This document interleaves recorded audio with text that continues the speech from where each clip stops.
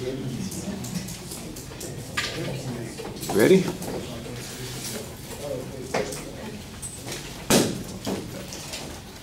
So the affirmative side argues that undocumented students in higher education should receive access to greater federal financial aid in the United States.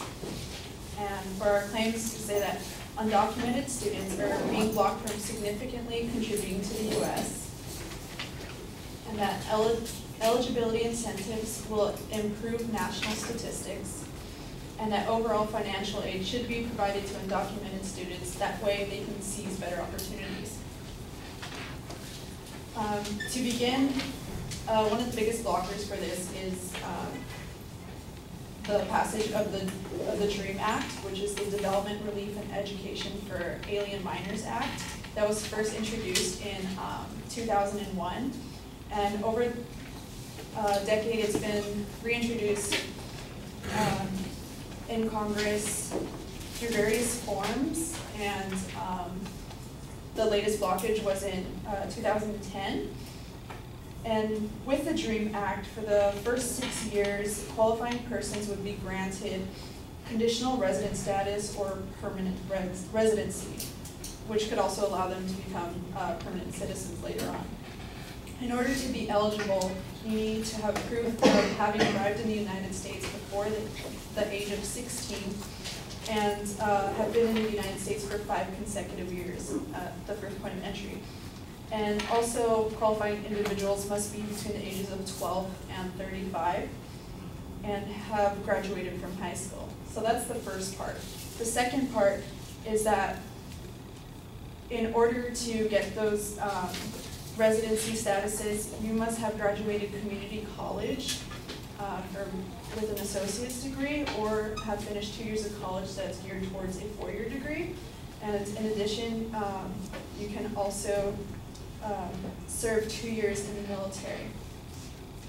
So that's just to qualify, and this has failed to pass, and it's blocked undocumented students from obtaining a higher education because of the other the legal implications that are involved.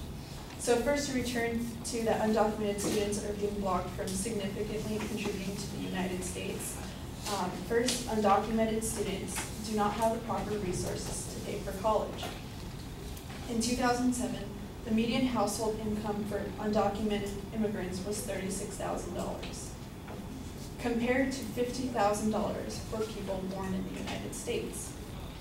And currently, undocumented students do not receive any federal financial aid and can only apply to state and school aid if available.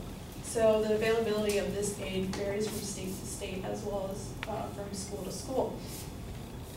So in California, students can receive a Cal Grant, but they would not be able to receive any federal financial aid. In addition, poor access to higher education reduces opportunities to obtain higher paying jobs and thus the ability to pay higher taxes.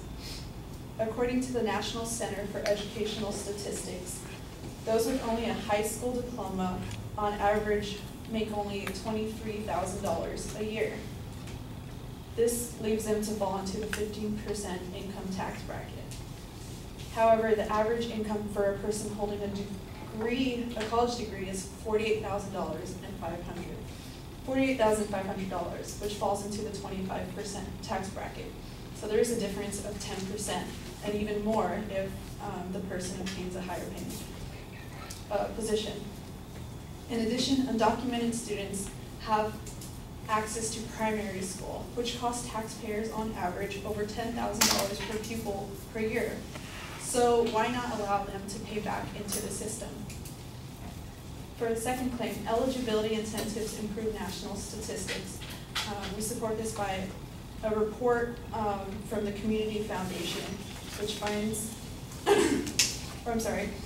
so why this is significant is because the incentive to graduate high school improves high school dropout rates, and according to a report from the Community Foundation, undocumented high school students are 5 times more likely to drop out of high school than foreign-born documented youth. In addition, There is an incentive to maintain good moral character and stay out of trouble, and this can help alleviate national crime rates. Also, because a higher education, the ability to obtain a higher education and hold a degree directly correlates with crime rates for that individual.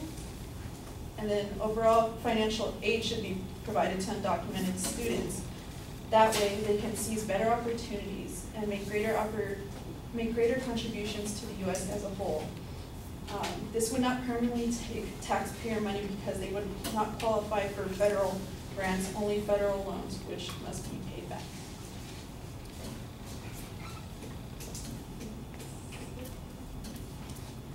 I don't know. It's your speech. Okay.